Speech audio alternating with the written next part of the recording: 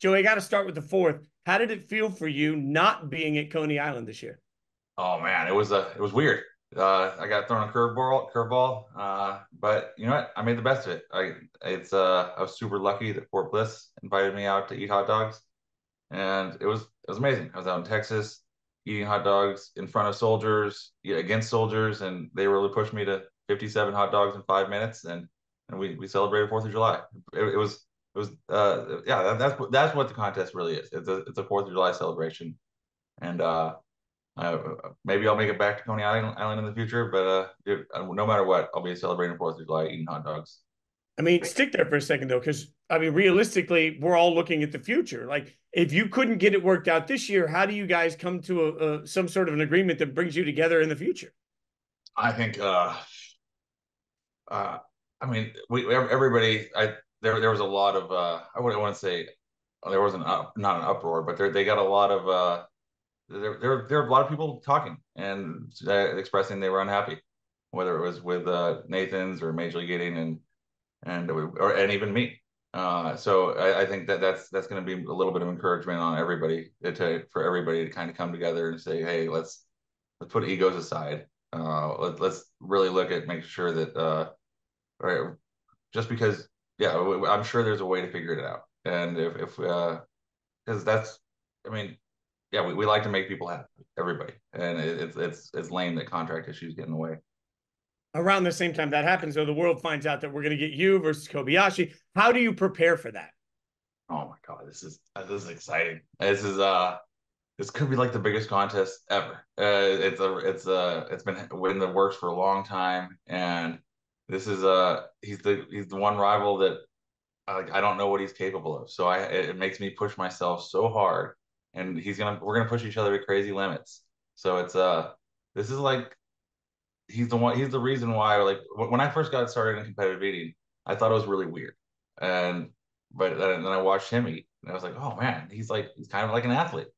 It's not all overweight guys. I didn't have to be ashamed of competitive eating. It was like, all right, I can train my body to do this and push it to the limit.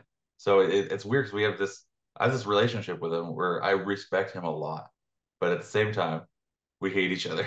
It's like it's so obvious. Like we like, and I don't hate him, but like he won't do interviews in the same room with me. He's very like he's very dude, we're just ultra serious competitors, and I mean, I have lots of competitive eaters who are friends, but he's not one of them, and it's awesome that we could. I mean, one day I'd like to be a friend with him, but I like that we have this tension, and it's going to make us push each other so hard during this contest. Well, when the contest was announced, it had me thinking because you taught me a lot when we worked together in the past around the 4th of July about sort of the schematics and the behind the scenes stuff, like how the hot dogs are cooked and the weather and all these things that play a part in how you prepare. So when you're looking at this sort of epic battle between the two greats, how much say do you guys have in the behind the scenes stuff and how all of this is going to go down? Oh wow, so, yeah, you've been with the Fourth of July, so Netflix, they're doing an amazing job. Okay, so they're taking eater input. They're only cooking hot dogs for two people, so they're gonna make sure these hot dogs are the best. All right, so they're gonna keep them warm, and the buns aren't gonna get stale. Like at Coney Island, they would things would sit out for like 2 hours sometimes. So the hot dogs are cold, buns are falling apart, making a mess. So Netflix, they've gone back and forth already, and they've I'm really confident they're going to make sure these hot dogs are delicious, and we're going to just super high quality, so that there's no reason for numbers going to be low, and we're gonna it's going to be awesome.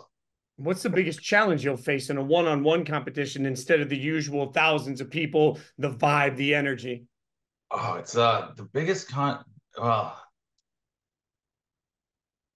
it's one. I really haven't thought about the one that little aspect so much. I've been more thinking about one of the rules have changed. In all of our previous contests, we've been able to dunk buns. And this contest, there's a no dunking rule.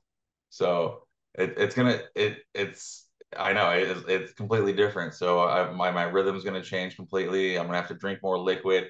Uh, and it's gonna be that's gonna be really exciting. And I'm really confident though that my numbers, I'm gonna surprise some people with how many I can eat without dunking. When you are Joey Chestnut, how do you celebrate National Hot Dog Day? Oh yeah, with a hot dog. Oh, hot dog topped with onions, mustard, and ice cold Pepsi. My You favorite. can still find joy though, brother. Like you when you go if you go to cookout and somebody gives you a hot dog, you are you happy? Oh my, especially if it's a good hot dog. Oh yeah, dude. So one of the best hot cook. Yeah, dude. A hot dog cooked on a charcoal grill. You don't get them too often. But if I'm at a cookout, that's one of the best hot dogs. You can taste the charcoal flavor a little bit. Uh, but yeah, I still love them, and that's what makes me good. I think it's not that's I still get cravings for hot dogs. I get um, and I'm a little bit picky. If somebody gives me a hot dog that has chicken or in it, I'm like, oh, dude, this is weird. Uh, I like a hot dog that when it's cooked, it browns up and it gets a little bit oiliness to it on the outside. And I was like, oh yeah, this thing's ready to eat. Fourth of July felt weird without you being out there at Coney Island. We're all excited to see the Battle of Kobayashi coming up. Thanks as always for hanging out with me, my friend. Oh, thank you.